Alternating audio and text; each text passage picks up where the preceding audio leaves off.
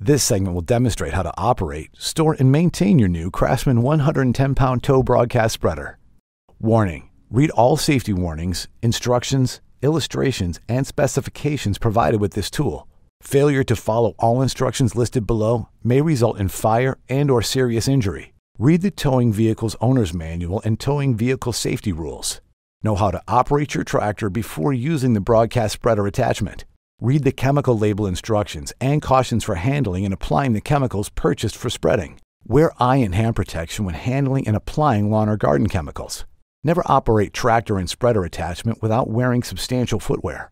Do not allow anyone to ride or sit on spreader attachment frame.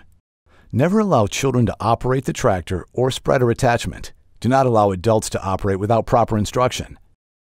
Always begin the transmission in first, low gear with the engine at low speed, and gradually increase as conditions permit. The maximum towing speed is 6 miles per hour. When towing the broadcast spreader, do not drive too close to a creek or ditch. Be alert for holes and other hazards which could cause you to lose control of your broadcast spreader and tractor. Before operating the vehicle on any hill, refer to the safety rules in the vehicle's owner's manual concerning safe operation on slopes. Stay off steep slopes. Follow the maintenance and lubrication instructions as outlined in the manual. We do not recommend the use of any powdered lawn chemicals due to the difficulty in obtaining a satisfactory or consistent broadcast pattern. Determine the approximate square footage of the area to be covered and estimate the amount of material required. Before filling the hopper, make sure the flow control arm is in the off position and the closure plate is shut. Break up any lumpy fertilizer as you fill the hopper. Set the adjustable stop with the flow control arm still in the off position. Refer to the application chart shown and the instructions on the fertilizer bag to select the proper flow rate setting. The application chart is calculated for light to heavy application at a walking speed of 3 miles per hour or 100 feet in 23 seconds. A variation in speed will require an adjustment of the flow rate to maintain the same coverage.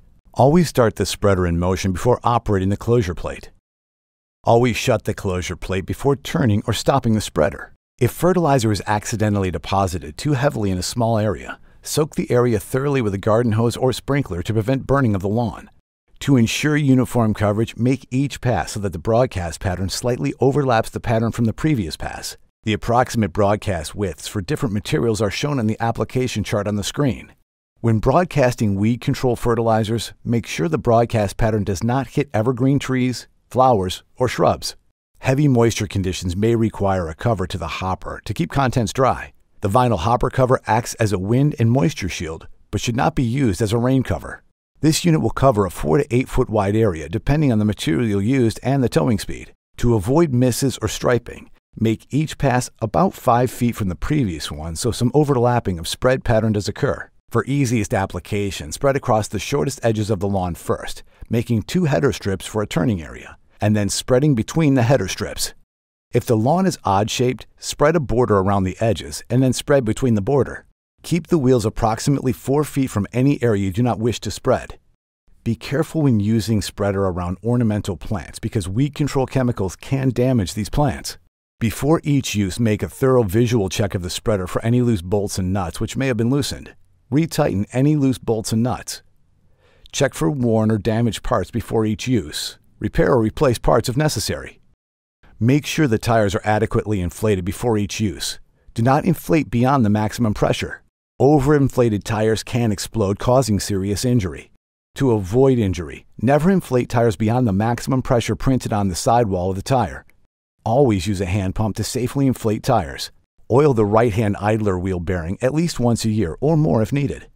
Lightly apply automotive grease as needed to the sprocket and gear. Oil nylon bushings on vertical sprocket shaft and on the axle at least once a year or more often as needed. Empty the spreader after each use, storing leftover material in its original bag. Rinse the inside of the hopper and the exterior of the spreader and dry off before storing. Store in a clean, dry area. Make sure to read the manual and other valuable safety maintenance and storage instructions.